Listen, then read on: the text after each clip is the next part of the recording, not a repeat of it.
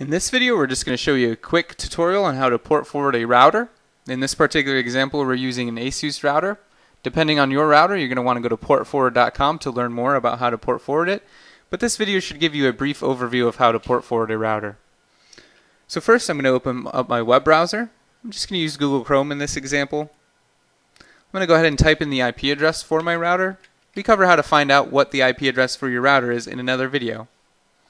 Go ahead and enter. It's going to point me to my router's web interface. I'm going to go log in to my router using the username and password I've set up on my router. Now again, this tutorial is not a tutorial on how to set up a router, so you want to consult with your router's manufacturer to learn how to set your router up.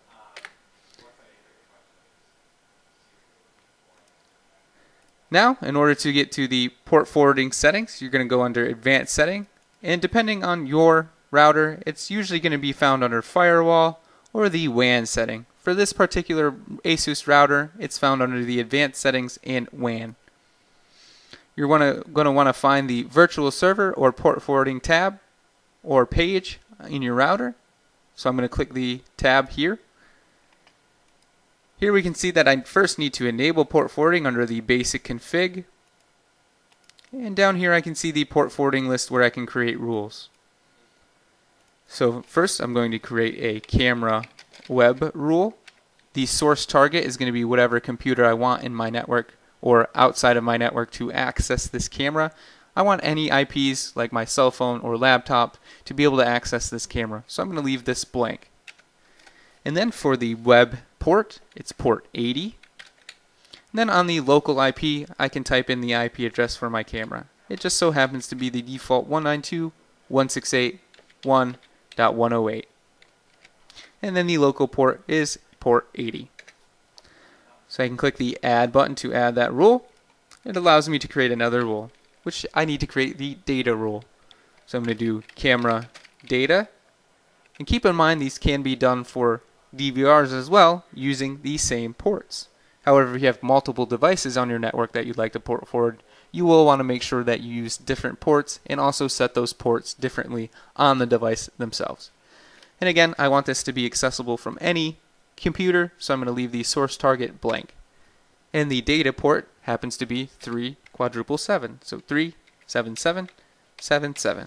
Again, the local IP is the same because it's the same camera, 192.168.1.108. And then again, the local port is 37777. So I can hit the plus button to add this. And I click the apply button. The router is going to apply my settings. It says complete. It's going to refresh the page. I can see my rules are placed there. Port forwarding is enabled. So now I'm going to go ahead and test my port forwarding rules. So I'm going to open a new tab in Google Chrome. I'm going to type ugetsignal.com. Then you can see here there's a port forwarding tester tool. And I'm going to check on port number 80. It says port 80 is open on my external IP address, which is the IP address that's given to me by my internet service provider. And of course I want to check the data port as well. And I can see that port 377 is also open on my external IP address. Hopefully this video helps give you an overview of how to port forward a router. Thank you for watching.